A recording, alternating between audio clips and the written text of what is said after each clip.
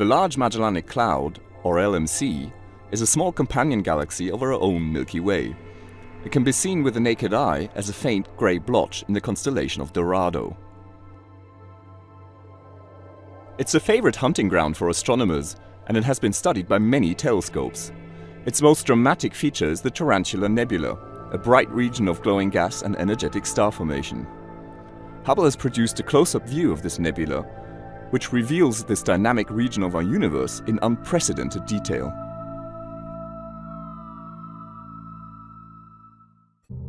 This part of the Tarantula Nebula is one of the most dynamic, showing the area around the supernova remnant NGC 2060.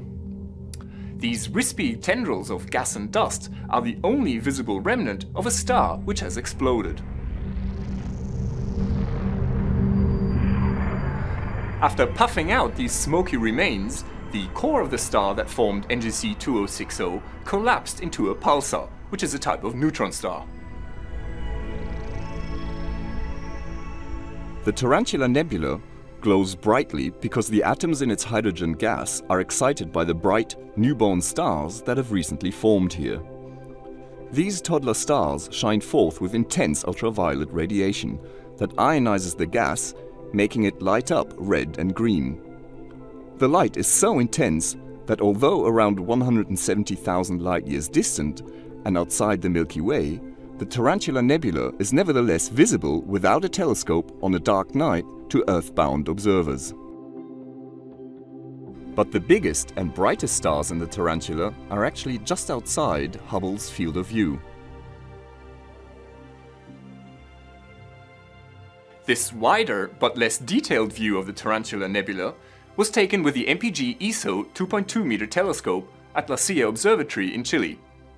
It shows us the source of much of the Tarantula's light, the superstar cluster RMC 136.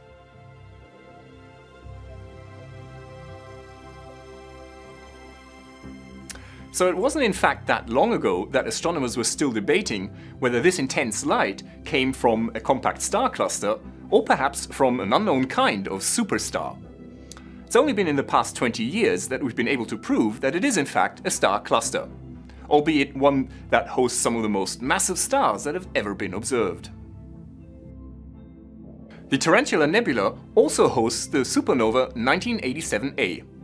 Now, of all the supernovae that we've observed since the invention of the telescope, this one is by far the closest to us.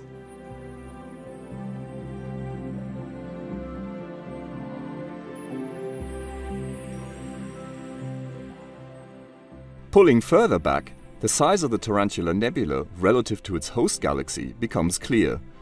It is the brightest known star-forming region in the local universe and one of the most attractive spots in the night sky.